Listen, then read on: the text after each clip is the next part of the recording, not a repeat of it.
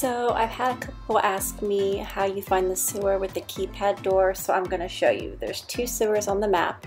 The first sewer is right here by the park, and that's not the one you want to go to.